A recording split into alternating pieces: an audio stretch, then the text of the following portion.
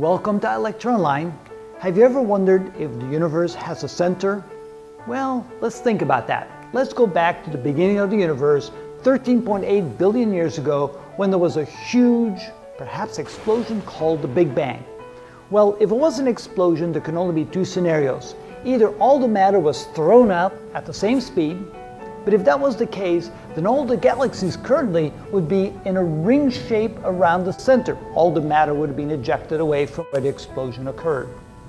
Maybe it was an explosion and matter was thrown out at different speeds. If that was the case, there would be a place in the universe where galaxies would be moving very slow from the center, and there would be galaxies that were moving at medium speed, and there would be galaxies that were moving at very high speeds away from where the explosion occurred.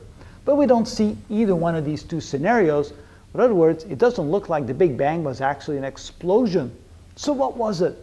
Well, all we can say is that at this moment, we can see galaxies moving apart from one another all at the same speed.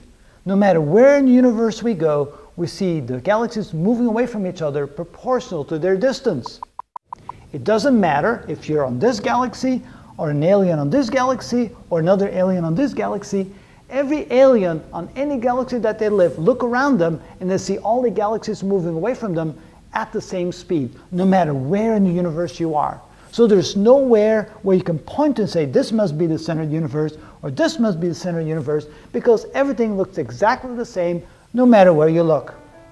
So what happened was, there was a Big Bang. We don't know quite what the Big Bang was, but it was a rapid expansion of the universe.